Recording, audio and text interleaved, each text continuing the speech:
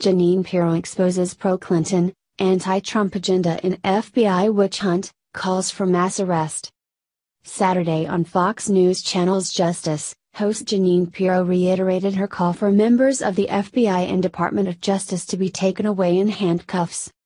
Pirro doubled down, adding the members, some of whom ended up on FBI Special Counsel Robert Mueller's team, did everything they could to exonerate Hillary Clinton and instead incriminate President Donald Trump with a non-existent crime in regards to the ongoing probe into Russia's interference in the 2016 presidential election.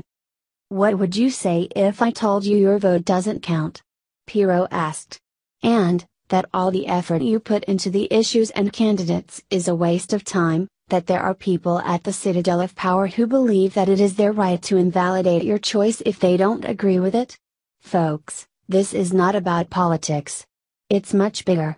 I doubt in American presidential history there has been as great a crime or as large a stain on our democracy than that committed by a criminal cabal in our FBI and Department of Justice who think they know better than we who our president should be."